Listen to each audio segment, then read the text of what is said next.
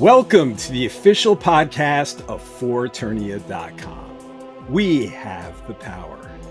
I'm your host, AJ, aka Voodoo Magic, aka Zor. And today we have a special guest joining us because today, we will be commemorating a film, and it's not just any ordinary movie, but one that is near and dear to so many Motu fans' hearts. So it's time to get our popcorn ready because we'll be talking the 1987 fantasy adventure film, Masters of the Universe, a movie that was released 35 years ago this week. And who better to co-host and celebrate this film's 35th anniversary than this wonderful person sitting with me who portrayed the character Pigboy in the film, the evil servant to Lord Skeletor himself, no one other than Richard Szponder. Rich, I'm so happy you're here. Welcome. Hey, AJ, thanks for having me. You know, Rich and I were just talking off camera, and I was saying that he's really making me look like a Motu nerd here because I have so much Motu stuff, and Rich looks so grown up. What you don't see on this wall is my my Wonder Woman painting and my Disney villains stuff, which is on this side of the wall. So this is my camera side for my work meetings, but I've got all the good stuff on that side. So you're into those Disney villains. Did that start recently with those Disney movies, or did that happen before that? Oh, I've always loved the Disney villains. Yeah, for a long time. I've got my whole arm from here up is Maleficent and her dragon. So you must have loved those two movies. With yeah, Jolie. Yeah, I did. Yeah. You know, the story took a turn from the traditional, but it was fun to watch. So. And I like that the 101 Dalmatian one. I can't remember what that was. I didn't watch that one. Oh, you haven't watched that one? No. Well, Rich, let's say this is making me feel old. Because I was thinking that as you were about to say 35 years, I was like, oh, man. I know. I mean, Masters of the Universe was released on August 7th, 1987. I believe there was a premiere a few days before that. But I went to see it as a kid in the theater. I know you went to see it and played a role in it as a kid. Yeah. Can you believe it's been 35 years since the film's debut? No, I still remember going to the theater to see it. And standing outside the theater and seeing the poster, and the people at Mattel actually rented out a theater for me and my friends and my family. So we had the whole theater to ourselves to see it, and I still remember that. Where have the days gone? Luckily, we haven't aged a day. Not a bit. Not a bit. But I tell you what, before we get into all that, did you happen to watch the 2021 Netflix series, Masters of the Universe Revelation, and see a certain character make an appearance? I did. It was pretty amazing. And I just recently got the book of artwork from that series, and a certain character also shows up in the artwork in the book as well. Yeah, I think for our YouTube viewers, let me see here. Here we go. You gotta awesome. love them. Yeah, the day that the preview was released for that, a few weeks or so before the series debuted on Netflix, I was just working one day, and like my phone started blowing up out of nowhere, text messages and messages online, and I was like, what is going on? And it's amazing, people have a really good eye, because in the preview it was like just this like flash, but I was getting all these screenshots and zoomed in, and it was pretty amazing to see that. Yeah, we just actually I had a wonderful conversation with the writer of those episodes. He's such a great guy. His name is Tim Sheridan. In the previous episode. And he actually said it was the idea of Ted Biaselli, the executive producer on the show. And it was his idea to put Pigboy in. And I just loved it. It was such an awesome idea of his. Yeah. And everyone, don't crucify me or Rich if we get anything wrong in this podcast. But I believe that was the first time Pigboy has ever appeared in another medium other than the 1987 film. I believe so. I can't think of another time. Yeah, it's pretty neat. Ted actually reached out to me that day as well, and he said, "Hey, did you happen to see anything online today?" And he told me a little story about some of their creative meetings and how he proposed that idea. It's amazing to me that this many years later, right, that still is a moment that people remember. It's cool to be a part of that. Yeah, I would imagine, right, if this was me who won that contest as a child back in 1986 to appear in the 1987 Masters of the Universe film, and became immortalized as this evil servant Pigboy, I'd feel this almost strange but unique ownership over the character, like a stewardship, regardless if I didn't legally own the property. So did you just feel like proud to see that in Revelation? I mean, yeah. That was really cool. It felt like a gift, honestly. Like, I know it wasn't, but it felt like a gift to me, and it felt like a gift to a lot of people because it's been cool. There have been like online petitions over the years to like get a character made, a toy made, right? Or you go and sign a petition. People have sent me stuff, and it's pretty cool how the character just resonates as one of those fun little moments. And it's cool. They did a lot of really cool stuff in that series. Like, if you know your stuff, right, you catch things. And there's other like nods to the movie as well, certain lines that some of the characters say, and there's some other nods to the movie that are in there, and it's just really cool. Yeah, the ones I could remember is this will be our final battle. Yeah. We see those flying discs that He-Man rides. Yeah. A really deep Easter egg is when Teela, I think it's episode 2, is wearing this mask and searching for this object called the glove of Gobula. Okay. That she's using a scanner that is the exact replica of the scanner that Man-at-Arms used. I think when he detected that cow, that alien life form cow. Right. And it was an exact replica of that. And I'm like, wow. How many people figure that one out? Like 15? I mean, huge fans, but I mean, it's easy to miss, but they deep dive so far in the lore of so much of the Motu lore. Yeah. It was really a wonderful series. And it's really cool to hear that Teddy Biaselli reach out to you, because he's such a sweet guy. Awesome.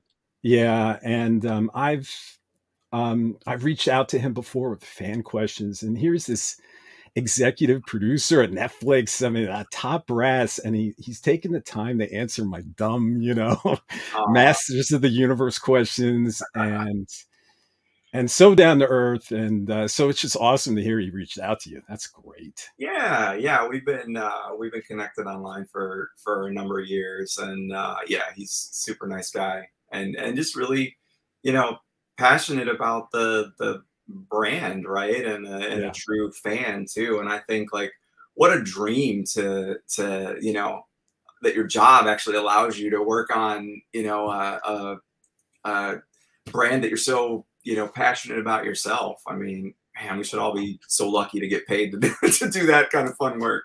Yeah, I can't even imagine. But that must have been his his holy grail, Yeah. right? Right. And I'm so glad it worked out for him. I'm so glad he got a second season, It's really cool. Masters of the Universe Revolution. They're so close together. I'm always like, Yeah. Yeah. swapping names. But hey, but so back to your contest, back to Pigboy. You have to think, right? This contest was advertised on television, Right. and how many contest entries were there? Thousands, tens of thousands, maybe 100,000 entries submitted, and you just think of those odds. Because I entered tons of contests as a kid, I remember, and to either win things or appear on a set or go to a film's premiere. And even as an adult, I play those lottery scratch offs from time to time.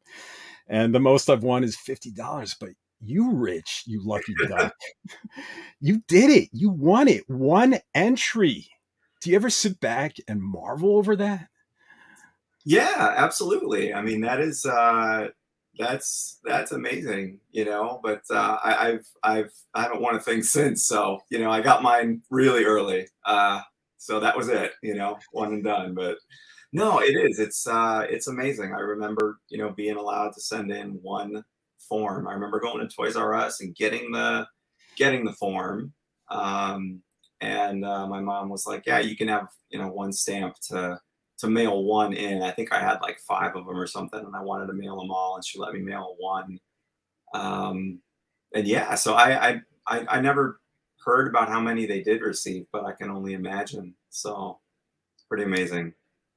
Yeah. I mean, I don't know. I I'm still waiting for my turn to win something.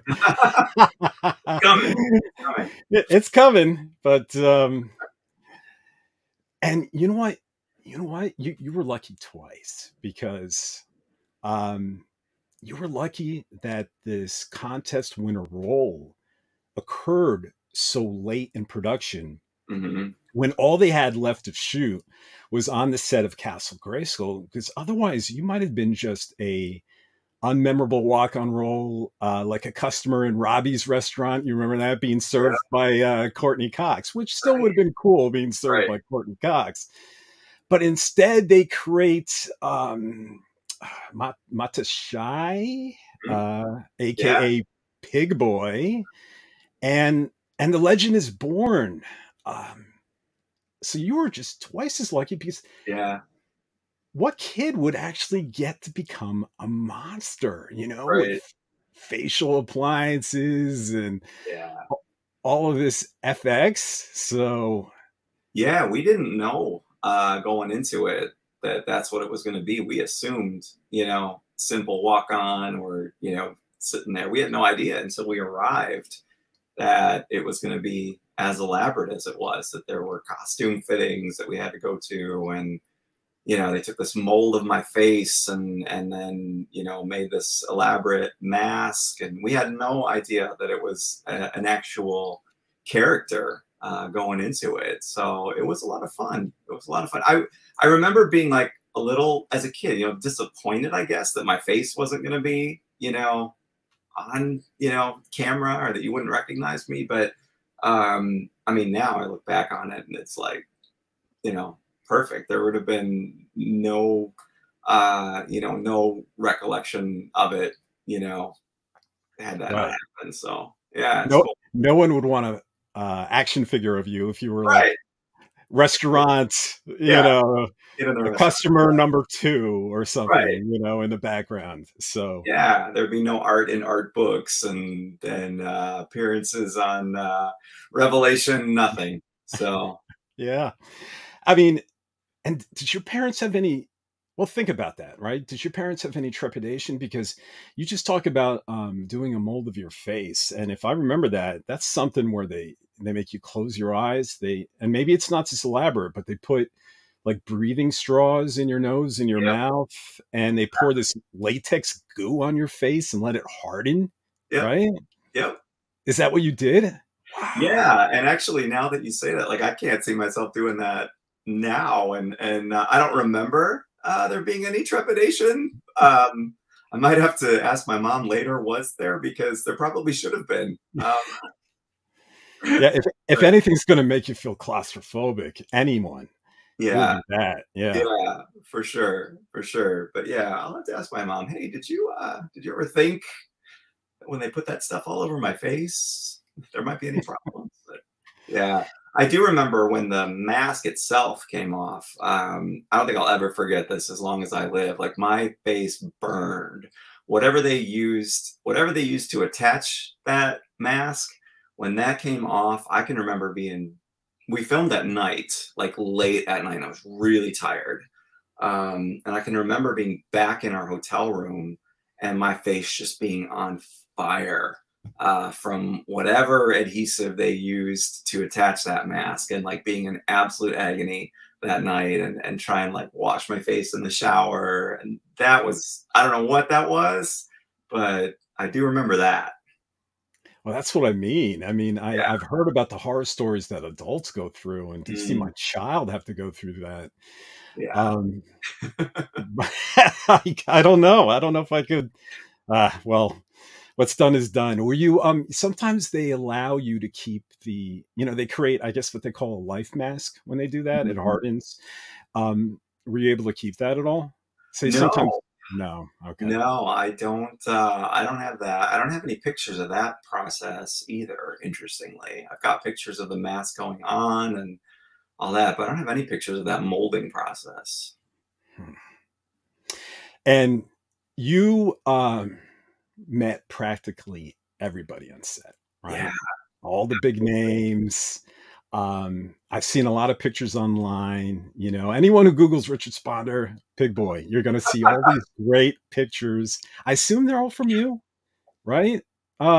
Maybe there was a black and white one that might have been from like a Starlog magazine. It was Yeah. Frank Langella as Skeletor looking at you in a profile shot. If I Okay. could Is find he that. kind of like leaning down? Yeah, yeah, Yeah. he's kind of like leaning in, and it's just your heads. Yeah. He was actually. I was struggling a little bit with. So I struggled with it. I mean, the costume was so heavy. I've got the costume here. If you want to see it, I'll show you in a little bit. But I was struggling. So, I mean, I'm 8 years old, right? And I've got this heavy, multi-layered costume on, and this big, heavy. Yeah, that one. So Yeah, anyone who's not watching on YouTube, where we found the picture and we have it on our that's YouTube awesome. channel. I love that. I love that picture because he's actually coaching me in that picture. He's giving me some advice. I really struggled. We did several takes, and I was getting it wrong, and I was getting frustrated. I think I said we were doing this really late at night. I was tired. I can't even describe how heavy that costume is. I can barely see through that mask. There's a helmet. That's the only piece of the costume I don't have is the helmet. It was like glued to my head, and so I've got all this, and then I got to carry this staff that is like twice my height, and I was struggling to keep the staff straight and walk, and I was getting frustrated. They were getting frustrated, and so he actually came over and he was like coaching me and giving me some advice on what to do, and that's a moment from that. So I love that picture. Just if you don't know that that's what he's doing there, you kind of wonder what's going on, but he's actually helping me, which was neat. I would write down every memory you have because I'd be afraid of losing it all. Every single detail, everything. Yeah, I can't remember what I had for dinner last night, but so much from that is still really so vivid, honestly, and those pictures, they had a photographer with us nonstop, and a lot of those pictures, I think we've been back home for about a month, and this big box showed up in the mail, and it was two gigantic photo albums of just all the pictures they had taken from that entire time on set. And so I recently scanned them all just to digitize them, and I've been sharing them, here and there. But that's definitely one of my favorites. You ever consider doing like a Richard Szponder autobiography? And I it'll be tell you, about it'll be about 8 pages. But most true fans would buy it, though. Yeah. The rest of it would be pretty dull, but yeah, we could do about 8 pages, so maybe a pamphlet. Well, I can't wait to see the costume. You pull it out whenever you're ready. Yeah, absolutely. But I say, how about we get into the movie in general, because we also have to remember its 35th anniversary. So so Rich, let's revisit it all, and please keep chiming in with any thoughts and say whatever comes to mind. Awesome. So I figure we'll just start with the production. The production for Masters of the Universe was a 4.5-month shoot, and you must have came in, I guess, on that last month, probably. Maybe not even. Yeah, I remember. It was November. It was November of '86. Okay. And I know our trip had been delayed a couple times, so we had been planned to go out earlier, and then we got one delay, and I think there was a second delay, so we ended up going out quite a bit later than was originally planned. I wonder if they had a different spot for you at that time. I believe they did. I'm pretty sure they did. I went to PowerCon 10 years ago and did a panel with Gary Goddard was on the panel, and he talked about some of the delays, and I believe they did have just more of the traditional kind of walk on, sitting in a restaurant kind of thing planned at the beginning. But it was a crazy production. I remember reading at the time that the production held the record for the most sequential night shoots in a row, somewhere in the high 50s, like 57 or 58. I mean, more than any movie in history. Oh, wow. Yeah. And I think it held the record for a long time until I don't remember the movie. It was some Martin Scorsese film that finally took it over. But and I heard, you were talking about being tired. Everyone was tired, Dolph, Frank, everything. I think it was just wearing on them, because that's just so hard on the body for so long. Mm-hmm.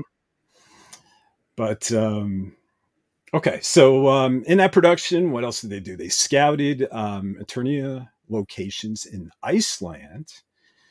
But they ultimately filmed the Eternia outdoor scenes in Vasquez Rocks of California to save money. And man, they filmed so much in Vasquez Rocks. I think they filmed the Flintstones there, Planet of the Apes, Star Trek, both movies and television. And oh, wow. Yeah. It was where in California? I don't know, but I think that was obviously an effort to save money, something that was that spread across the entire film. I think Gary Goddard even flipped some of the same Vasquez rock shots in the movie that they filmed. I don't know if you noticed that. No. If you watch the film, I think there's a shot where it's actually just swapped over and reinserted back into the edit. So it looks like it's a different part of Eternia, but based on where everyone was and standing, it's just the same image. But you're never going to catch on to it unless you see it over. See, that's creative, right? I mean, that's innovation. Yeah. No, there are some cost-saving methods there. Absolutely. But and the Castle Grayskull throne room set that you were on, Rich, was built within 2 large sound stages that were they knocked down a wall, I believe, so they can extend it in between the 2. Yeah. So what were your thoughts of being on that set? I mean, one sound stage is big enough, but I'm just trying to imagine them knocking down that wall, and now you're 2 of them, and it's just a huge set. Yeah. I remember being overwhelmed at the sheer size of it. I mean, it is as massive as it looks. So I remember that being my first reaction. And then my second reaction was, this doesn't look like Castle Grayskull, and Yeah.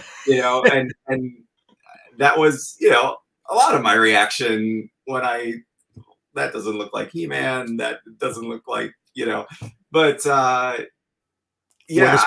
Where's Prince Adam? Right, exactly. Yeah, like I was expecting, I think, more of like the traditional, Filmation look, right? That's what I knew, or the toys, and I didn't realize, I remember being a little disappointed that it was, kind of a new interpretation, right? A different look. But still, overwhelmed. I mean, that set is as elaborate and gorgeous as it looks. I mean, it was massive.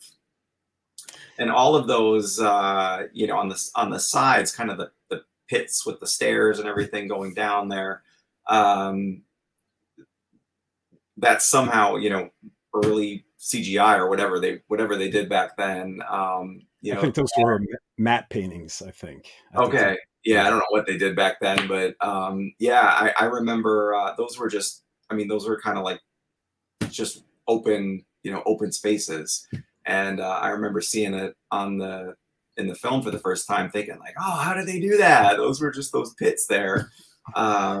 But yeah, it was a really cool set. But like off to the right, I remember just going right behind some of those big tall statues, and that's where all the food was.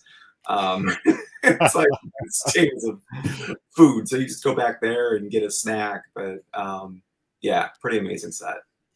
Well, the matte painting technology was really wild, and I just love what they would do before computers. And what they would do is actually paint. Say you're trying to change a horizon of trees into a space horizon. Okay. Everyone is filmed on the ground level underneath the horizon line, and then a painter paints a horizon like on a piece of glass. Oh man. Of space, and then they put the camera behind the glass. Okay. And they film in real time the people walking around doing their acting. Yeah. Through the glass, and the space is covering the trees above the horizon. And that's what they would do with matte paintings. That's so cool. Yeah. Yeah, and if it's like little holes in Castle Grayskull, they would just like sink it to these perfect spots, but it would have to be a lockdown camera. Okay. And most of the time. And it was really a wild technology before computers. And it looked really, yeah. Actually, you know what's really cool? If anyone's watching this podcast on YouTube, there's an image behind us, which is a shot of the massive Grayskull set. Let me pull it up in complete view, because this is, I don't know if you've ever noticed this, Rich. Okay, there it is. I don't know if this is intentional or not, but the moment when Skeletor walks up its center pathway, Skeletor's black cloak forms like this nasal cavity of what appears to be a large skull in this helicopter view. Do you see what I'm seeing? There's like two eye sockets, and the stairs appear like teeth on the skull. So yeah. And I'm like, is this intentional? Because this is amazing. This is fantastic. I have never noticed that. Yeah, that is really cool. You know what? It took me like 15 views to notice that. That's awesome. That's yeah. Yeah. So you don't know if that was intentional or not, or no idea. Yeah, I've never noticed that until just now. I really had to look for it, but once you see it, it's like boom. Yeah, it just looks like there's a skull there, and it's so creative. So love it. Or a happy accident, but yeah, right. You know, speaking of that Castle Grayskull, Gary Goddard, the director, was a interesting choice because he had never directed a movie before Masters of the Universe, which I bet that made him cheap and attractive in that way. But because canon was all about cheap, right? But he got the directing gig on the strength of his Universal Studios stunt show. You know, it was called The Adventures of Conan, a Sword and Sorcery Spectacular. And Gary Goddard designed that stage show back in 1983, maybe 1984, which is basically just a 20-minute live action theater performance at Universal Studios Hollywood. Did you ever go to that at all? I don't remember. I don't remember going to that. We did go to Universal Studios, but while we were on that trip, filming, they sent us everywhere. They sent us to Disneyland and Universal, and so I don't know if it was still going on then. I don't remember seeing it. It may have been over by then, but that was the first time I had ever been there. I think in Hollywood it went on to the early 90s. Okay. I think it was like 91 I or might have seen it. it would have been wild if you did, but you've been to those like theme parks stage shows before, right? Those stunts. Absolutely. Yeah, the Indiana Jones and Star Wars. Oh, yeah, the Indiana Jones one. I remember that one. So good. Well, you know, it always felt to me, I'll be curious what you think, that Gary Goddard brought a lot of that Conan live show sensibility and ported it into the Masters of the Universe film. Yeah. Including the building of this large Grayskull stage, you know, to contain so many of the scenes and elements, and even was supposed to contain that end battle between He-Man and Skeletor that they never filmed because they ran out of money and they shut down production. I mean, I could even visualize a studio audience in there in a way. Yeah, absolutely. Yeah. And you know what? I just think a lot of that movie had that sort of, you know, this, not just the set, but the way it was filmed. You can see that stage theater DNA vibe. Yeah, definitely. I think it's there in the costume stuff even, you know, like, so I'll show you a couple of these pieces here, but I remember this being one of the first things they fit on me, and it was this burlap dress. And I don't know if you can see that too well, but it's a dress. It's an actual dress. And I remember this was the first thing I tried on, and then, you know, to the inside of the dress they sewed these I don't know what kind of fabric that it is, but they made the sort of scaly, lizardy fabric in the arms and these, you know, these patches that they put on here. But they kind of really pieced all this together, you know, from all these different pieces. And it has a very, you know, theater kind of vibe. This was my favorite. I always loved this piece. It was the hooded cloak. Wow. Which I thought this was the coolest thing. I can't believe they gave that to you. I mean, yeah, it was another surprise. I asked for it. I asked if I could have it, and I was told no.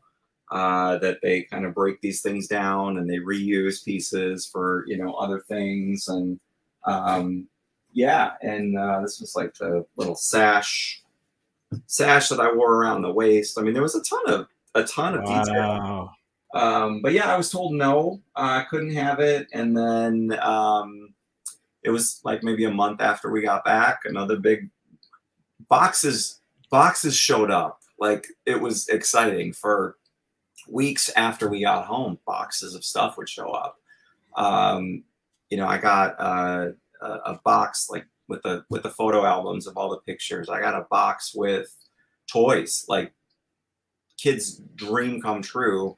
They gave me a list of every Masters of the Universe toy ever made at that point, told me to check off the ones that I had, and everything that I didn't have, they sent me, which was amazing. That box showed up. Tubes of movie posters showed up. you know, all the different versions of the posters. And then I think the last box to show up was the costume. And I remember being just amazed because I had asked, you know, and had been told no. And the only piece I don't have is the helmet. And so I did. I wore it for Halloween the next year. Now, by that point, like it was, I guess, 11 months later, and I could barely squeeze into it. But I did wear it. I did wear it for Halloween the following year. Oh no. Well, I mean, it's so cool that you did, but then like the adult me is saying, that's worth so much money, Rich. Yeah. What are you doing taking it outside? You probably like eating chocolate as a kid, wiping your hands on the costume. Well, I'm kind of I mean, I guess probably it's good. My parents are a little nostalgic, but it's kind of amazing that like we didn't just like throw it out. You know, I mean, That a long time went by without any discussion of this. I mean, it was always something, you know, it was an exciting thing we had as a family, but you know, there was no internet, there was no social media, there were no DVDs even, right? I mean, the first time I really thought much about the movie since, you know, since it came out was um when the first DVD release came out, and they had the you know, director's commentary on the DVD, and I thought, oh, do you think he'll talk about me? You know, when we get to that section, and sure enough, you know, oh, did he? Yeah. it got its commentary, right? And that was the first time. I don't even remember when that was, but you know, DVDs, right? And Yeah. so, you know, not much there a long time went without any discussion of this, right? And then with, you know, the you know, advent of social media and the internet, right? It kind of Yeah. became a way to connect with fans, and people remembered stuff, and a way to share, and it's turned into a, you know, a thing again. But there was a really long period of time without any, you know, any discussion about it. And it's amazing all the things that you got because I mean, I'm sure that wasn't a condition of the contest, you know, that you would get the costume or these posters or all of these extra goodies. So it Yeah, just seems like they went the extra mile to yeah. um, to just make this a wonderful experience for you, which is just so cool, you It know? was. It was. We were treated like, I mean, it was like nothing we had ever seen. I mean, I remember getting there the first night, and you know, Mattel executives taking my family out to this, you know, fancy restaurant in LA on our first night, and I remember ordering. I don't know why I remember this. I remember ordering duck, and seeing duck on the menu, and I was like, "You can eat a duck? You know, yeah, I want to eat a duck." So That ordered is duck. You that is know, so strange for a kid to do that, you know? yeah, You and are adventurous. and my sister, who was 3 years younger than me, a one of the servers was actually carrying a tray of glasses of ice water and tripped and dumped it on my sister on our first night there. And you know, the time difference, we were all a bit of a mess that night, but we were treated like gold. I mean, we were put up in this. It was the top floor suite of a hotel in Beverly Hills called the Westwood Marquis. I forget what it is now. It's another kind of famous Beverly Hills hotel, but we had this, you know, suite that was bigger than our house with, you know, I remember telephones in the bathroom. I thought that was cool. But yeah, we had a limo driver, you know, at our beck Wow. and call, assigned to us whenever we wanted to go anywhere. He was waiting downstairs. They sent us to Disneyland, to, you know, Universal, anywhere we wanted to go. It was amazing. Yeah, they treated us really well. So, did this ever give you like the acting bug? Did you Yeah. ever? It did. Okay. Absolutely, yeah. And I remember there was a movie. They were advertising. It was a Barbara Hershey movie the next year, filming in Chicago, and I remember talking to my dad about, you know, taking me to audition, and he was totally supportive. And I ended up not wanting to do. totally an introvert. I always have been. Like, I'm a pretty shy guy, and I was like, yeah, no, let's not do that. But initially, afterward, for sure, wanted to do that. Yeah, I think that would be something I would want to explore. Like, wow, that was easy, you know. Yeah, But unfortunately, a Barbara Hershey movie uh, if won't be anybody as knows who that exciting. is, right? Well, so back on that, that whole theater DNA, and I love that costume. Thank you for showing that. Yeah. Uh, Gary had also brought over two actors from that Conan stunt show. Anthony, who played Blade, Hmm. was in that stunt show, and Robert Towers is Karg. And especially with Karg, I saw a lot of, for lack of a better word, overacting. This abundance of spinning and over animated gestures. Yeah.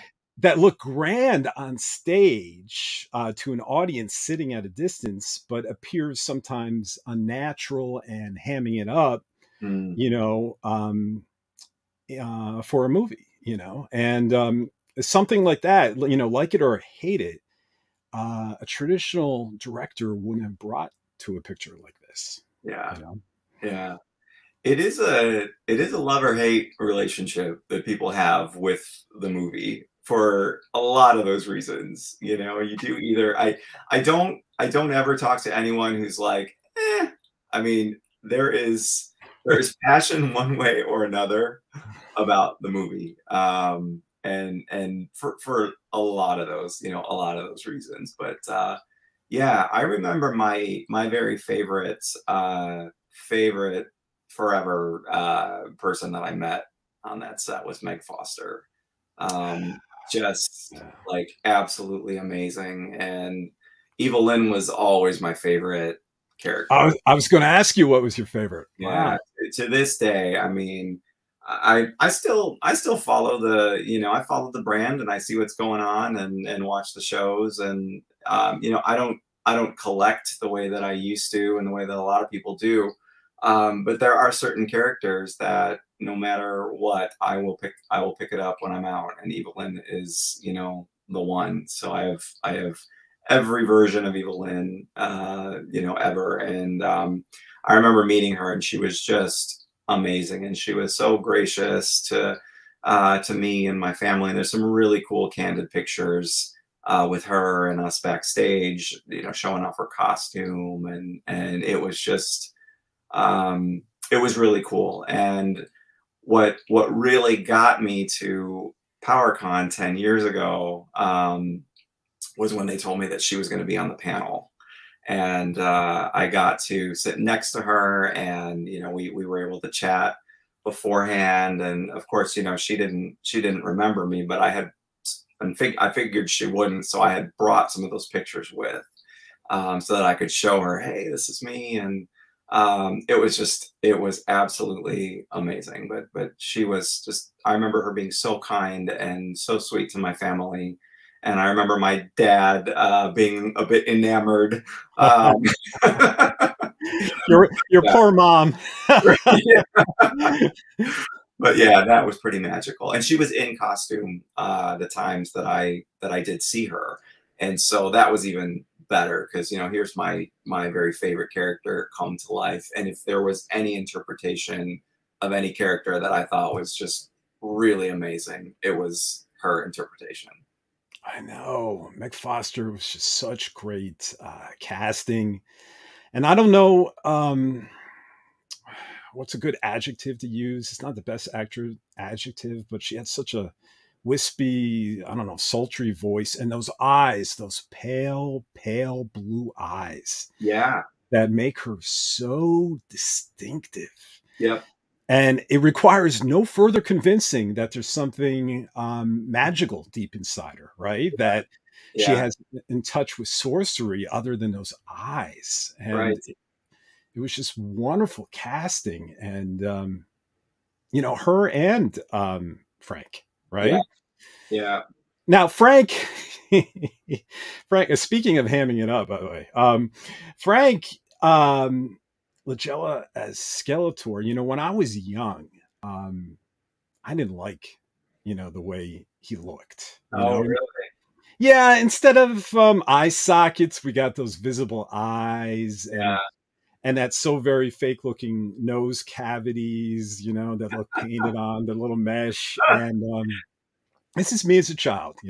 Right. And he sometimes struck me as this like strange ghost face, Mhm. and it was like nowhere near as cool as Filmation Skeletor or Yeah. even my vintage figure that I had. But and as a kid, I'm hearing Alpha and the Omega and the death and the rebirth, and I'm wondering, what the heck is he talking about?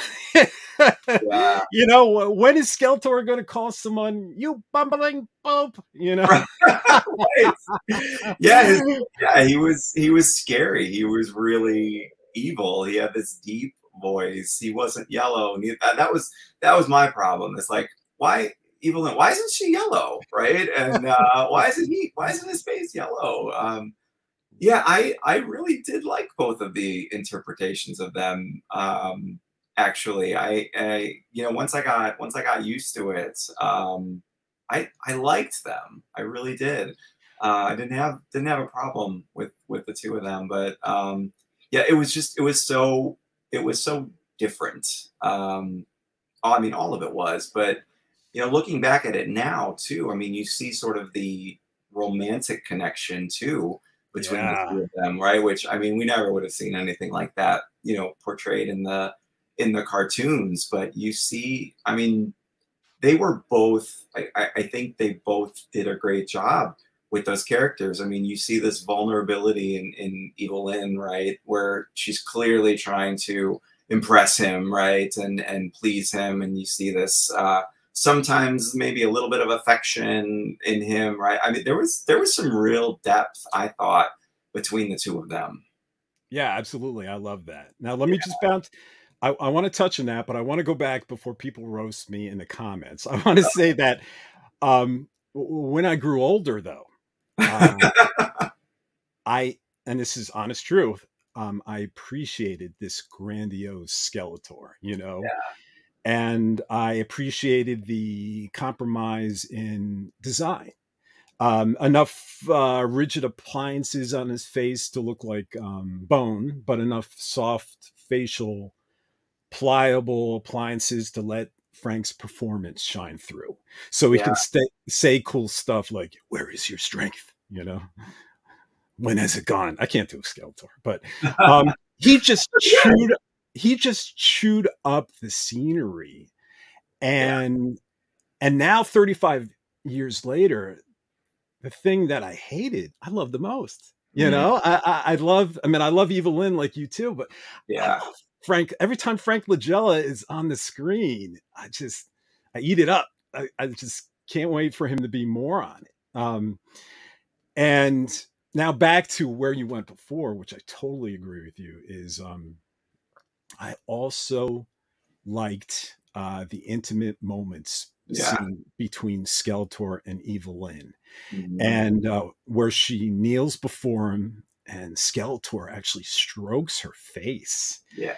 and he softly talks to her about how he depends on her. Mhm. And then when you hear the door open, Evelyn quickly gets up and they revert to the status quo. So I love them depicting what so many fans felt Skeletor and Evelyn's sometimes toxic relationship, starting in the Filmation series, really was. Mhm. And I didn't catch that on as a kid, but I appreciate that Yeah. as an adult. And we were talking about Revelation, and they actually took that to the next level. But we saw that toxic relationship because Mhm. he was so sweet and, dare I say, tender to Mhm. her in that quiet moment. But then the next thing, when the mercenaries fail, right? Yeah. And he goes ahead and kills my favorite mercenary. We'll get there. Uh, Uh, he, the next thing you know, he's sending her. you know, Yeah. into jeopardy. So you feel this unhealthy relationship, Yeah. and there's a deeper subtext even to this film that I didn't see as a child, but I see as an adult, and I love it. You know, Yeah, they really, I mean, they take it to, you know, a different place. I mean, a lot of it is campy. You know, yeah, yeah. there is a lot of overacting and you know, some cheap one liners. But I mean, there is some real depth in those moments, and yeah, I think it's great. I never saw either of them out of costume, so I didn't know. I hadn't seen Frank Langella in anything else. I knew he was Dracula. I wasn't allowed to watch that.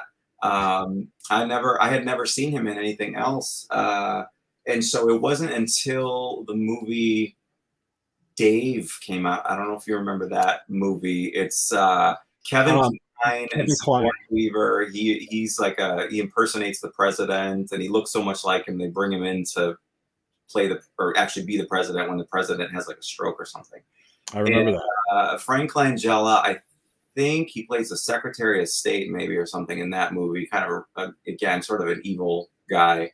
And that was the first time I ever saw him out of costume in anything else. I couldn't believe what he actually looked like. I think that movie was 96 or 97 or something like that. But yeah, like 10 years later, first time I ever knew what he looked like out of costume. You know, I didn't know either when that film came out, and I think the first time I saw him was this not a very good movie. It's called Junior, starring Arnold Schwarzenegger, where he becomes the first pregnant man. I saw that. You saw that? Okay. Let's see that. And then Frank was this doctor that wanted the technology to make money and was suspecting that Arnold was actually pregnant.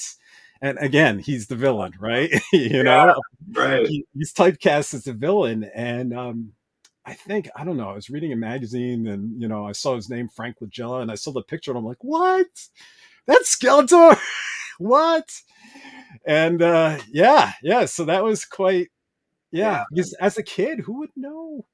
Who would know? I think the next time I saw him, and I hesitate to say this because I might get this wrong and get myself in trouble, but I'm pretty sure. Oh, maybe I shouldn't. I'm pretty sure he was in this really terrible movie called Body of Evidence with. It was like a Basic Instinct knockoff with Willem Dafoe and Madonna. Kathleen Turner? Oh, Madonna. Oh, I remember that film. Oh, Awful. And I'm pretty sure. All right, I'll apologize in advance if I'm wrong, but I haven't thought about this in years. Now that we're talking about his other movies, I remember seeing him in that, being like, "All right, that's disgusting," and like, I'm super disappointed that you did this horrendous movie. But yeah, I'm pretty sure he's in that too. Ugh, bad. I'm gonna one up you, so you don't feel bad. Okay. I had the same exact experience with Frank Langella, but it was with the actress who was in Risky Business opposite Tom Cruise, Rebecca De Mornay. Could that be right? I'm not sure of her name. And it was something like God created women, and God created women, and it was a very soft core. I guess skin flick they would call him back in the day. Yeah. And he was in it. And I'm like, Frank, you're in this. You know, like, what are you doing? He's so good. Like, what are you doing? Yeah. And yeah, he was on a pool table. You know what? I'm not even gonna go there. But he's a Tony Award winner. Right. Yeah, I know. It's funny. You and I had similar experiences, but with different films. But yeah. Why did you do this? But you know what? He'll always still be Skeletor for me, and for sure. You know, back on I guess the rest of the cast, we might as well go through them real quick, not so they feel left out. Chelsea Field, I liked as Tila, and there was John Cypher as Man at Arms, and I was a really big fan of Chelsea. John, I don't know. He felt a little off. I thought as a child, perhaps he should be a bit, excuse me, I can't speak, a bit little more athletic. You know, everyone in Masters of the Universe is tough, Right. you know, and it felt like Tila could hold her own, and it felt like Yeah. He-Man could hold his own, but I don't know with John. But he's a great actor. He was in this show called Hill Street Blues, and Oh yeah, that's right. That's right. yeah, he was there Yeah. for a long, long time, and he was great. But so Man at Arms, I like him, but I wasn't sure about. Oh, but we should talk about He-Man himself, huh? So what about He-Man himself? What did you think of the great Ivan? I will break you. You know, Drago, Dolph Lundgren in the role of He-Man. I remember meeting him for the first time. It was like the first day we arrived on set, like days and days before we did filming, and we were in this office area, and he came in, and he was in this I don't know, these like short gym shorts and like a zip up hoodie or something. There's pictures from that moment, and that's the picture where my mom is oogling him, which is hilarious. My dad took the picture, and it's so funny because he caught my mom in a really funny moment. But I remember thinking like, yeah, that's He-Man for sure. Like he had the look for sure, and he was super nice. Like again, really really nice. Everybody there was just incredible. And we saw him a number of times, you know, before the actual night of filming. And yeah, he was great. He was great.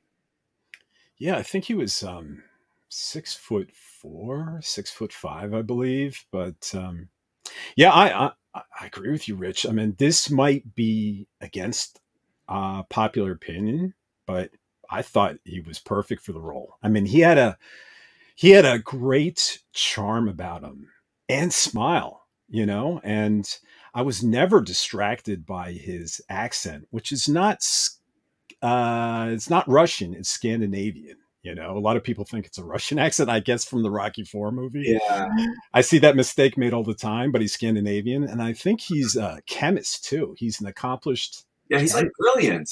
He's yeah, he absolutely is. Yeah. I don't know if the accent bothered me or not. I don't think so. Yeah, he looked the part, right? I mean, he absolutely looked the part, and I think looking the part with He-Man is as important as, you know, whatever else you do. And he absolutely looked the part.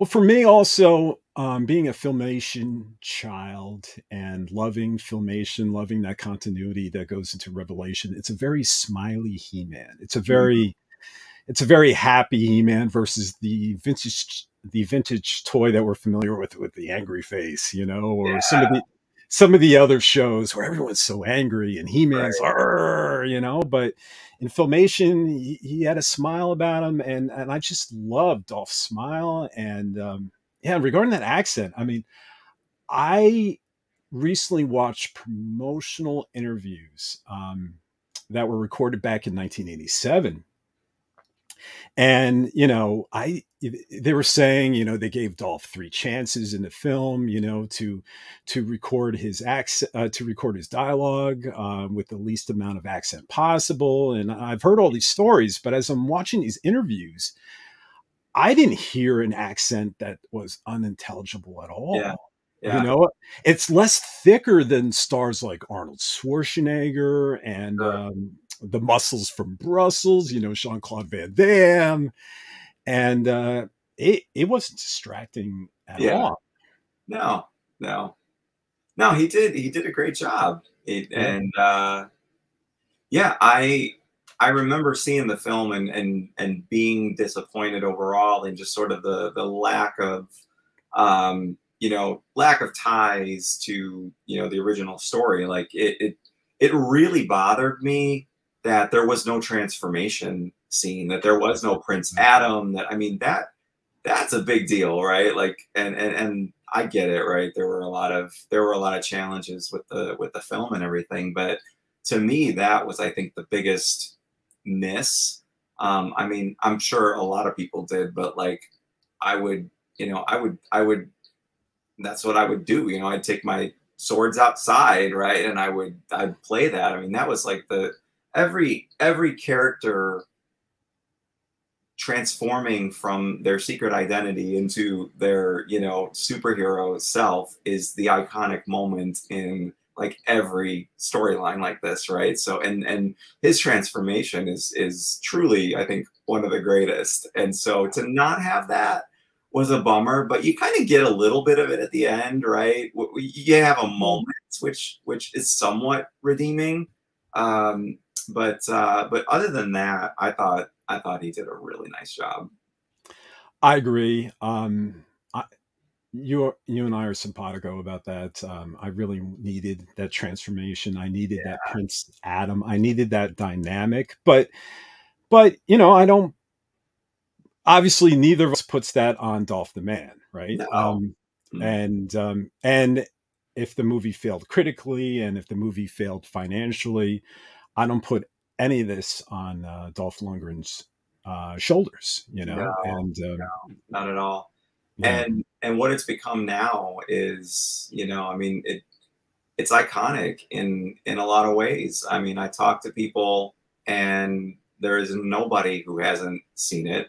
There's nobody who you know, doesn't watch it when it's on. I mean, it's everybody has seen it. So it's really, you know, whatever happened to it when it first came out, it's become something really special. Again, whether you love it or hate it, you can't deny that it has really become something very special. yeah, yeah. Did you like the red cape on He-Man? I don't Or know. you ever see that cartoon Incredibles, I think, where it's like no capes, and it shows all these superheroes meeting their demise, you know? Yeah, I mean, I always like a cape. I don't really have a problem with a cape on anybody, but yeah, I don't remember having a problem with that. Yeah. Okay. So also in casting, real quick, Billy Barty, right, as Yeah, Gwildor. How can anyone not like him? And you yep, know what? I think he was.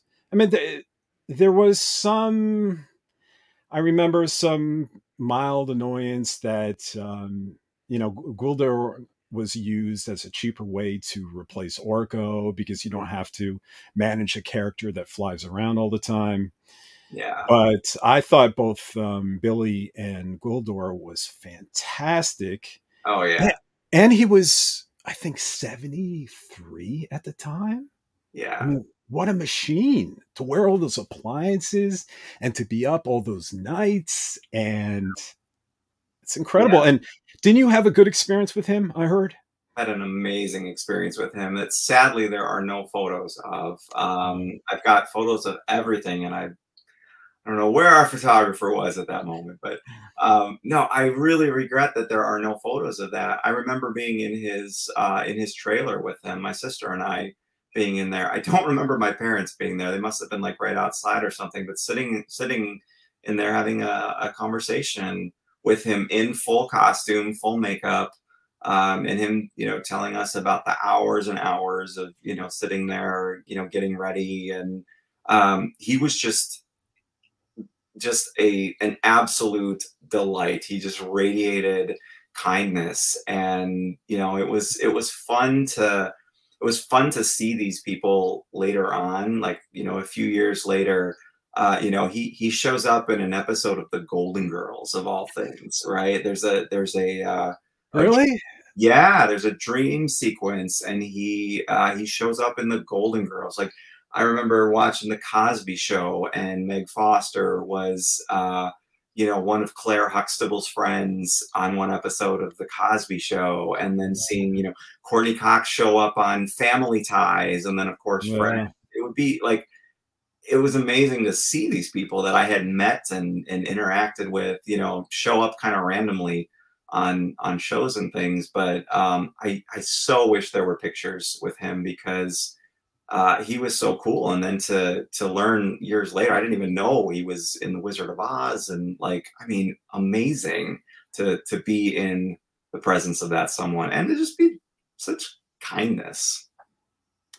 isn't that great? I Yeah. mean, you know, when you have these like heroes, and he was definitely so beloved, you know, and when they treat you with such kindness and compassion, and you feel like this stardom never gets to their head, Hmm. um, it just makes you appreciate these more, you know, because I've met a couple celebrities that were the exact opposite of that. I'll keep their names out.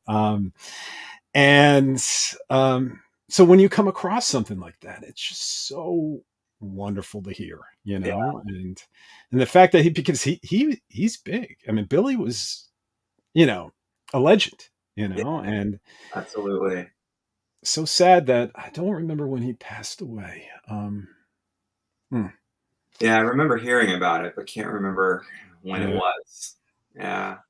but he was great. We have anyone left? Oh, Christina Pickles as the sorceress, and Yeah, that was another one. Her showing up years later as Monica and Ross's mom on Friends, right? Like, oh, you're right. You're yeah, right. yeah. I would see these, I'd see these people show up later on, and yeah, it was cool. You know, I liked her as the sorceress, sort of. I mean, again, it's hard for an actor to stand still, stuck in a imaginary circle Right. force field for almost an entire film, and Yeah. be under some sort of power draining trance, you Yeah. know, and Yeah. really give an amazing performance. But she was good. I was just not a big fan of her redesign.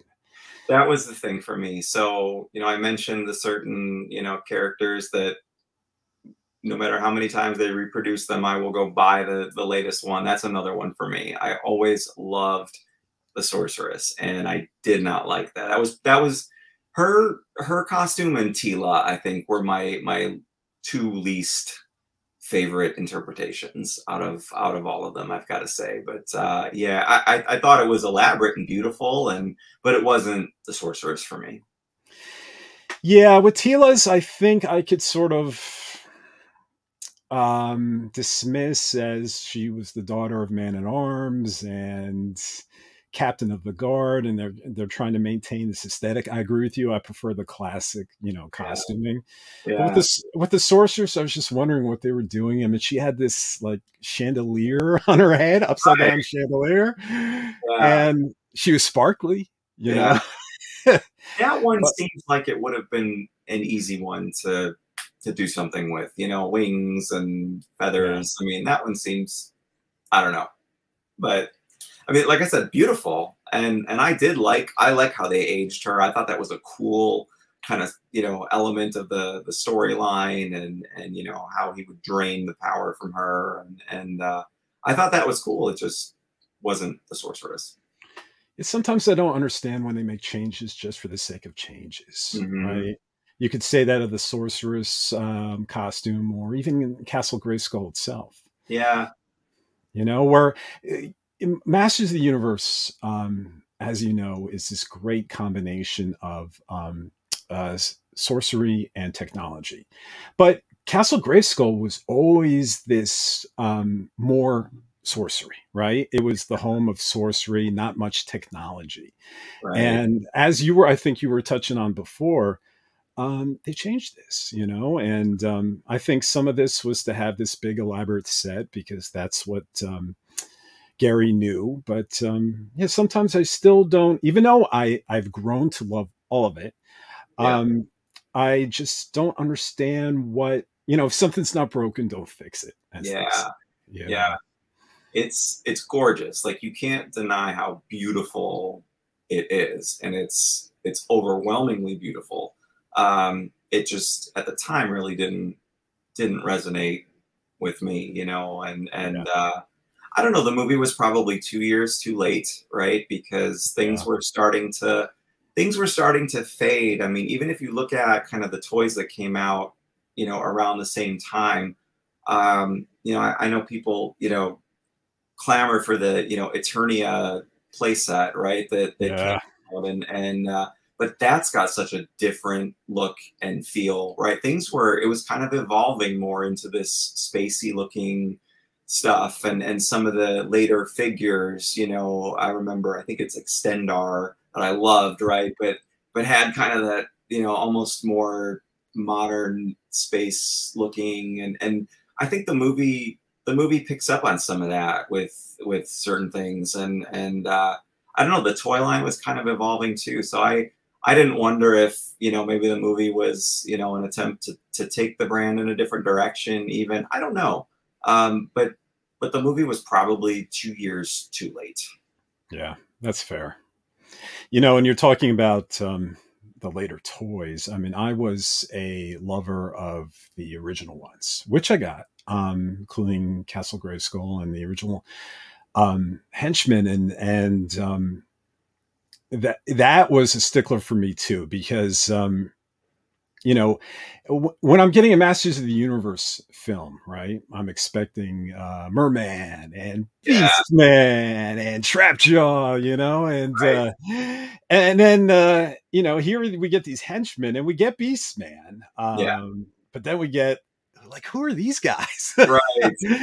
Who's this card guy and Blade and Sorod, and why are there stormtroopers everywhere?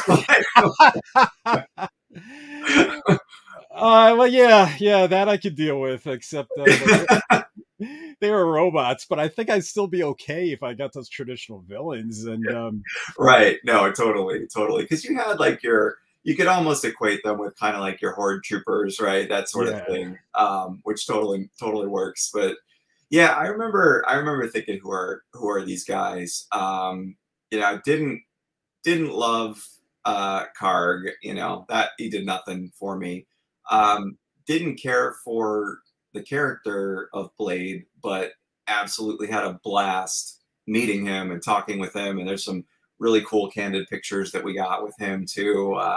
So had a blast there. But the one that I felt like worked in every way and was very true to Masters of the Universe was Sorad. Like, it worked. If they were going to create a new henchman for this movie, like, he fit perfectly. Reminded me of like a Snake Man kind of, thing going on. He was perfect. Rich, we're two peas in the pod. I mean, I'm the same way. Out of Karg, out of Blade, out of Beastman, I'm in Sorod. He was played by an interesting actor. His name was Pons. I don't remember his last name. Pons Mar. Pons Mar. Yes. But Sorad, I found the most visually interesting, and wish he wasn't the one killed by Skeletor. I know. He had this great frog-like throat that expanded when he was breathing, and so neat. The way he moves and like, it's great. It's great. Yeah, of all the ones to destroy. But yeah. Yeah, I was like, why couldn't you kill, Karg instead? Because, the audience wouldn't have to stare any longer at this huge bouffant of hair. Right. I mean, what is up with that hair, Rich? I mean, it's like, yeah. This lizard. Probably why they never turned him into a figure. Blade got a figure. Actually, I'm sorry. I think Karg did get a figure. Did he get a figure back then, or more? No. Oh, not back then. You're right. Yeah. I don't think he got one back then.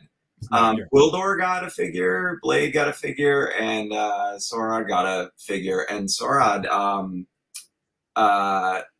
he shot sparks out of his mouth. If you remember that. Yeah. That would probably never fly today, but that was pretty cool. But yeah, I don't think they made a Karg back then. But I know there's a more recent one. I think. But, yes, yeah. I'm sorry. Yeah. That's the one I was referring to. Super 7. I think they made 4. They made He-Man, Dark Despo. Am I pronouncing that right? Despot, Skeletor. I'm not sure. I really don't know. God Skeletor, and then Karg. Yeah. I didn't get those, and I regret that. I'm gonna have to hit eBay one of these days and get those. I should have grabbed those. They're pricey now. I have both Skeletors that I had to pick up. They're actually not here, but now I think there's something like especially the Skeletors. I think they go upwards towards $150. Okay. Yeah, Yeah. yeah, it's pretty pricey, but man, I tell you, it's funny you mentioned those sparks. I had so many toys that had sparks and created flames. Like we had Oh yeah. cap cap guns back then, and stuff that you would never give a kid now. No, it's amazing that we're sitting here, able to talk about it with all the stuff we had growing up. Right, right, and all the guns, and none of these guns, if for anyone who's younger than us, none of these guns. I mean, these were realistic plastic guns that would never have like this orange warning kind of nozzle that's supposed to warn cops that this is not real. I mean, this Right. stuff was realistic that Yeah. 8 and 9 year olds were playing with, Yeah. and it was quite a different time. We also had candy cigarettes too, right? Yeah, yeah, we'd buy a pack. And we'd sit there and start pretending we're smoking. Yep. Oh, I would get those rich at my school store. And Oh yeah. right next to them, no joke, audience, I would buy the amputated feet of rabbits. They called them Oh yes, I had those, the keychains, right? the keychains. They called them rabbit feet. They were real feet from rabbits. They had the little nails from them. I know, I'm sorry, this sounds macabre, but this was the time back then that everyone had a rabbit's foot and they would dye the fur like different colors. I had And a I had like a royal blue one, and it's disgusting. I mean, I can't even believe we carried those around. Like, right. I mean, and raccoon tails was another thing. Like, it mortifies me now to think about it, but yeah, that was a thing. And they had the nails on them still. I know, Yeah, I know. Yeah. And we just didn't realize, and we're all ashamed of it now, but it was just part of the culture back then. Yeah. And it was sold in schools. We had school stores and they sold these things. So, yeah, it was just a different world back then. And we've definitely improved in a lot of areas, I would say, Yeah. But I guess the last thing that we haven't even touched upon was just the actual story. It was kind of interesting for Masters of the Universe that we started this story with Skeletor on top. He's conquered, he's won. It begins. The film actually begins with Eternia in death and destruction. Yeah. And you could even catch some blood splatters in the beginning on the Vasquez Rock set. And it's interesting that we never get to see Eternia in its original state. I guess other than Skeletor looking out of the eye of Grayskull, then cut to credits, we start with Eternia in complete ruin. And I don't know, for fans, maybe presenting Eternia this way works, I think, but maybe for people first dipping their toes into the franchise with no familiarity of Eternia or its monarchy or the workings of Castle Grayskull, I wonder if the lack of setup, except that brief narration, was confusing for new viewers. I wonder if all things were perfect, a story like this would have been better suited for a sweet sequel or like a middle film of a trilogy. Yeah, definitely. I think it would have totally worked as a second film, because I want to see how it happened. I mean, they give you a little bit of background, but like that would be something to see. Like how does it happen, right? And I could see a first film ending that way, right? And then this one kind of picking up. Yeah, the story is interesting. It's definitely dark, right? And I don't know, things have since gotten a lot darker, but yeah, being kind of the Filmation kid that I was too, like I don't know, it's happy. There's lots of bright colors, and there's a lot of just happy moments and flowers and yeah, it's a dark Eternia for sure. Yeah. Yeah. Yeah. And or what do they call it? Also they positioned it in a reverse Wizard of Oz, right?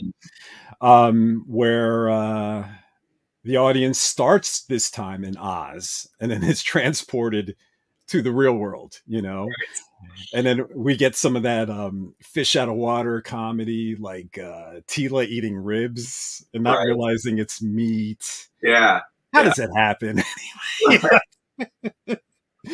I mean, Eternian meat can't be, or I don't know, any different. I guess they're all vegetarians out in Yeah, Eternia. it sounds like that. Yeah. But yeah, Yeah. I don't know. Yeah, there's some moments where it's like, okay, you know, but Or the heroes making contact with a cow. yeah. Oh, And like, Gwildor's trying to, have a discussion, I think, with this thing. And yeah. I think they had similar farm animals on Eternia. Yeah. No, there's some weird moments for sure, right? Yeah. I didn't love the whole idea of them coming to Earth. Yeah. Yeah, I don't know. Yeah, I didn't love that. I don't want to see those. I don't want to see those characters interacting with, your normal Earth people. They did some fun stuff, and it was cool, but I didn't love the whole idea of them coming to Earth. I was, I think we heard or we were told the reason behind that was for cost saving measures. Yeah, But the more I think about it through all these night shoots and stuff, and what they did in Vasquez Rocks, I always wondered, could they have done a whole film on Eternia? Look, even when they land in Earth and they're in that little swamp area, but it's an Earth swamp, right? And they see the cow and there's all this lush green and foliage. It still looks to me like it could be Eternia. sure. And Eternia had a lot of similar landscapes as Earth does. So I Yeah, was yeah, just like Vasquez Rocks, right? So I was wondering, why couldn't they have done this? yeah, And had a film mostly set in Eternia, yeah, and still been a low budget film. I don't know. yeah. Yeah, because I think there's a lot of places they could have gone on Eternia. I mean, they were always going to different places, right? To either save somebody or find some special gemstone or something, right? So there could have Yeah. been all kinds of opportunities to do something like that. But I mean, then you wouldn't have your Lubick and those moments, right? So I love Lubick, by the way. We should have mentioned him. I mean, I don't mind Courtney Cox and Robert McNeil as Julie and Kevin. I've never found those characters very compelling, but they did fine in their roles, But Detective Lubick, James Tolkien, right? yeah, He, and talk about an iconic like '80s movie face, right? Like yeah. the only thing that would have been better would have been like if he had been the principal at the high school, because like he was always the mean principal guy, right? But no, it was good. Well, Actually, I never met him on the set. I didn't meet him until years later at a convention here, one of the Wizard World conventions in Chicago here. I actually met him finally and took a picture with him, but never met him during the filming. he, I think, is most famous for the Back to the Future movies, right? I think Yeah. so. Yeah. But just like Frank Langella, he was a scene stealer, For So sure. and Yeah. his facial reaction, like, I don't want to curse the way he curses, but that one Right. line is just so funny. Yeah. Absolutely. Oh, Good you stuff. know, yeah, that was a case of good casting. Yeah. No doubt. Yeah, he made it more palatable. But like I said, the other Earth people were fine, and so was the music store owner, Eddie. No, I'm not sure what his name was. It escapes me. But Yeah. And then, but I agree with you. I wish the story wasn't on Earth, and I think that's pretty much it. Oh, you know what? I also personally, it's funny. Revelation got a lot of heat for this, but I personally liked how Tila was presented in her traditional Filmation hot-headed form. Just like she was in the Filmation show. She's, you know, she's always about to shoot the cow, right? she Yeah. wants to shoot the cow, or she wants to beat up Gwildor, right? Yeah. But Yeah. He-Man always pulls her back, you Yeah. know? Yeah. And she's just quick-tempered, quick to react, and you can tell also there was a little jealousy there when she sees He-Man with Julie, Right. and so the movie actually continued that subdued affection that we saw in the Filmation show, Absolutely. Yeah. and that was nice to see too. But yeah, Revelation, they accused that show of not capturing, that Tila was too hot-headed, and I'm like, it's the way she was in the show, and here she was in the movie too. Yeah. It happened so fast you don't realize she's going to shoot the cow, but if you pay attention and you watch these scenes, you go, oh, this is Tila. Oh, look, she's grabbing Gwildor and she wants to like knock him through the moon, and He-Man's like, slow down, Tila, he didn't know. And yeah, and it's great. I just love to see these character traits come through, even though it's quite a departure from the Filmation show. They did pull some things, which was nice, and it makes me smile as a Masters of the Universe fan. And the score, right? Bill Conti, the score. Do you love the score? I love the score, and was ecstatic. Was it, I don't know, 2 or 3 years ago, for Record Store Day, they released it on vinyl. And I was living in Houston at the time, and ran down to my local record store like later in the day and got their last copy of it. And it is, I mean, it's magnificent. It's really, really great, and it's iconic. It's one of those things where you know exactly what point of the movie you're watching when you listen to it, and it stands on its own. Like I put that on, and it works on its own. Yeah. It really, scores like that really, I'm always saying that a good score elevates the material, right? Yeah. You're good on the page already, or maybe you're not good on the page, but whatever you are, it goes up a notch, For sure. And except there was one part of his score. I don't know if you've ever watched, it was called Mad Max 2. What was the name in America? The Road Warrior. Okay. And Brian May, I think, was the composer. And his music sounds exactly like the music played when Skeletor and He-Man fight, when all the lights go down. Yeah, and it seems like an exact copy. I can't imagine he did that on purpose. Huh. But I'm like, is this Mad Max 2? But with that similarity aside, you're right. It's so wonderful. It's so iconic, and that just couldn't get a better score. Man. Yeah, and a movie like that needs an iconic theme. I mean, it's. I put it up there with the Superman theme. I mean, it's along those lines.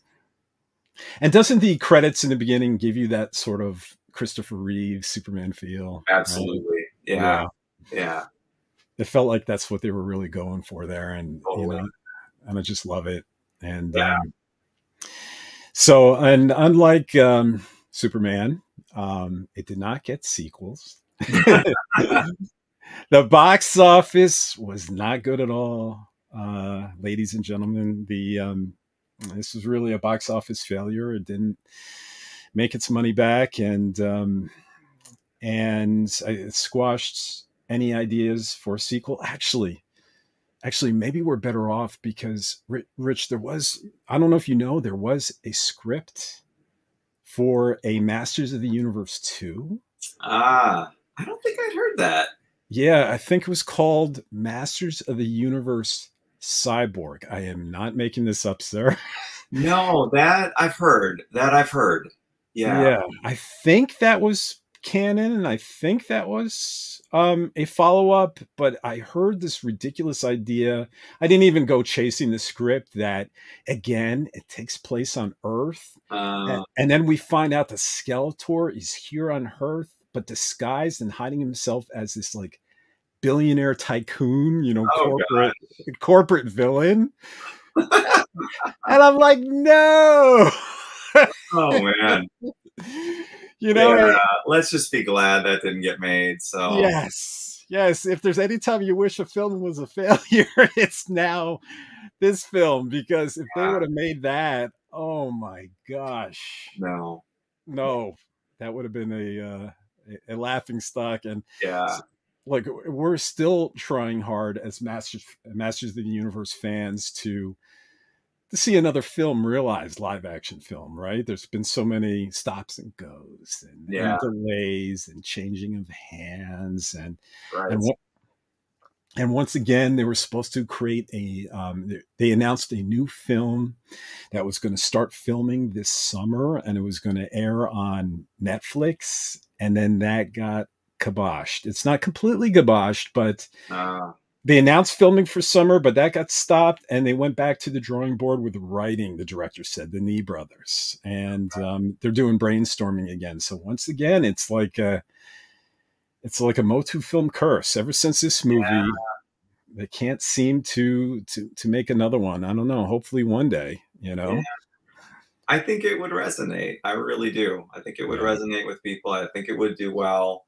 I mean, it's one of the most recognizable brands. I mean, it's never really died, and it just it comes back, completely, transformed in every couple of years. There's a new, new ideas, and they never go away. I think it would. I think it would resonate. Yeah, I know this, the starts and the stops. I've stopped believing anything, I guess, that I see about a new film, and I enjoy this. I enjoy what we do get, with the new series and the continuation of the toy lines, and I'm seeing some really cool stuff coming out of Comic-Con that people are posting, and so I know everyone would probably love to see another movie, but we get so much. We get so much great stuff, right? And so we gotta love that. yeah, yeah. I am super excited with the two shows that we have out now, especially Yeah. Masters of the Universe Revelation. So yeah, I'm content, and I'm content with this movie. So maybe we should close on our thoughts about this film, I guess, then and now. So Rich, Masters of the Universe, 1987. What do you think? How do you feel? Capsulate it for yourself. So in 1987, I'm excited for having had the experience, but I'm disappointed for a lot of reasons. First, um, so much of what was filmed for me was cut. There was a much, Oh, it was a much bigger scene, and there was a lot more of me in it. And the little bit that I had, got cut, because we filmed a lot more. what Skeletor said something to you, didn't he? Yeah. So, after he takes his staff and turns around, you can see him turn around and actually look at me, and then that's what's cut. I'm standing there kind of like looking at him in this like pleading way, and he, tells me to, now leave is what he says. And, I scurry off into the distance, and that whole part is cut. So I missed it actually the first time I saw it in the theater. So I didn't even see myself the first time because Right. I was waiting for this thing that we filmed, right? That got cut. So I'm disappointed because where was I? Um, and then I'm disappointed because the credits roll, and I was ecstatic to be in the credits, but Pigboy, like, what? What's this, right? And Yeah. I mean, you don't want to be a 9-year-old kid, Pigboy. Now today, let's fast forward. Like, I'm thrilled about all of it, and the fact that it's Pigboy is hilarious to me, right? And to now hear the the stories of how that how that came to be, it's cool. But yeah, I was bummed. I was bummed. It didn't look and feel like a He-Man movie. I didn't see myself. My character's name was changed to something that would carry me through the some of those formative years of like 9 through 12, nickname that would carry with me from the bullies. So yeah, I was bummed back then, but still excited to have had the experience. But how do you feel now? Now watching this film, yeah, it's special, and I love how people love or hate it. I mean, you got to be pretty passionate about something to hate it as much as some people do. So even that makes it cool. It's fun, right? It's fun, and there are so many different interpretations now of He-Man. It's one of so many, right? And so back then, all we had was the toy line and Filmation, right? And this was kind of the first big sort of departure from either of those things. Now, I mean, look at what we've got now. Take your pick, and it's just one of many really cool interpretations. You've got to appreciate the set for what it is. It's gorgeous, right? There's so much about the costumes that are really quite cool. And so yeah, and to the fact that we're sitting here 35 years later and we're talking about it, there aren't too many movies, right, that's going to happen for. So to be part of that and to see what it's become today, even though at the time it was a failure, it's pretty amazing. It's amazing to be part of that. Yeah.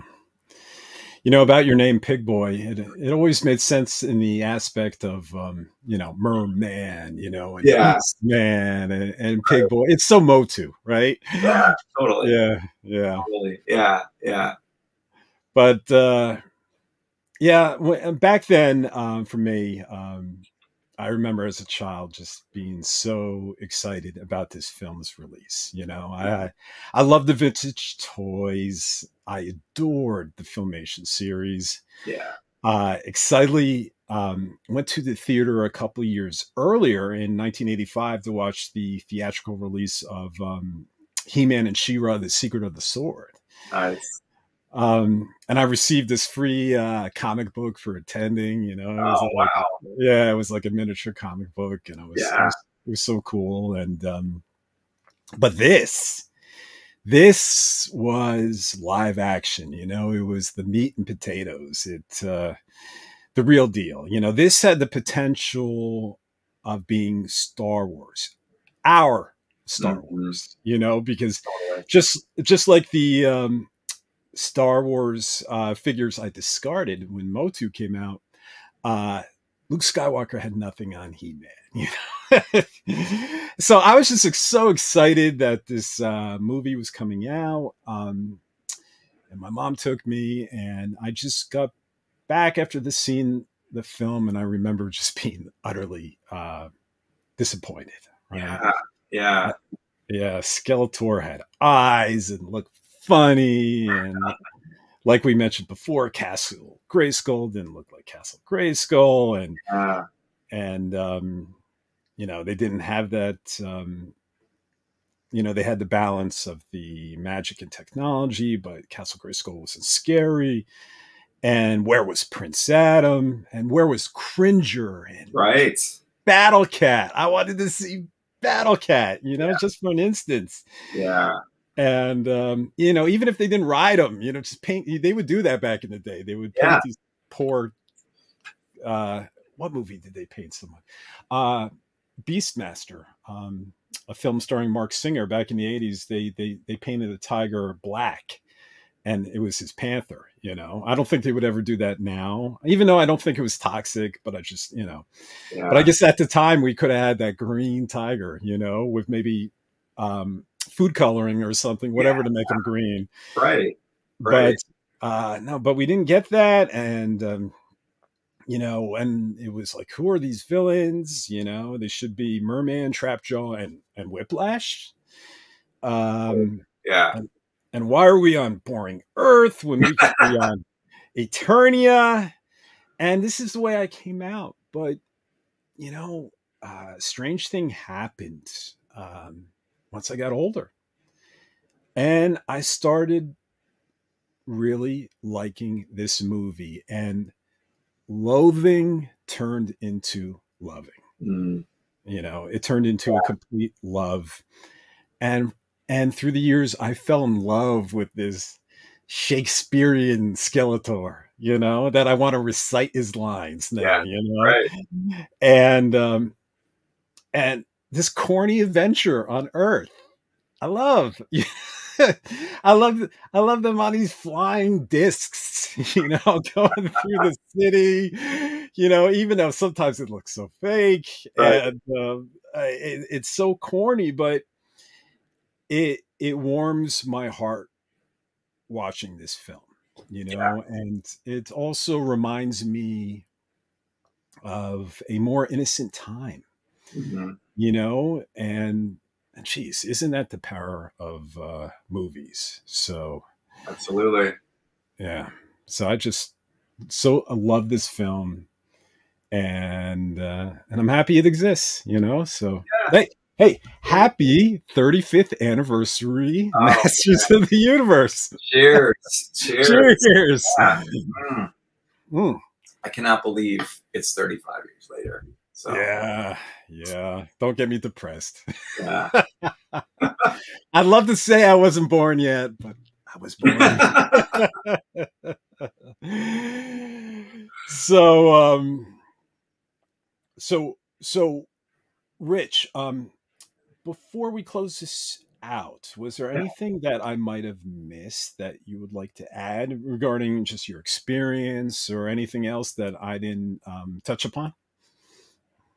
No, I don't think so. It was nice to chat, about the film itself. I've spent some time talking about my experience, but haven't had a lot of opportunity to talk about how I feel about the film and the characters. And so I appreciate you taking that kind of direction here and perspective with me. That was a lot of fun. I'm glad you had a good time. I had a great time with you. If you ever want to come back, you have an open invitation to discuss other Motu other than this film, because this film back to front now. It might be fun to talk about like Revelation or or something else. But that's it, Rich. You've been awesome. You're been such a pleasure. Thank you for co-hosting the 35th anniversary with us. And thank you all out there for joining us today, either on YouTube, Amazon, Spotify, or Podbean. If you enjoyed what you heard today, please give us a like and subscribe, and let us know in the comments. And for all the latest news for Masters of the Universe, Revelation, Revolution, and more, you just please visit us at FOREternia.com. So again, thank you, Rich. You are completely awesome. And thank you. And thank you all for listening. And let the power return. And don't forget to say, which you probably hear this all the time, but good journey, everyone. Good journey. All right, we'll see you next time, guys.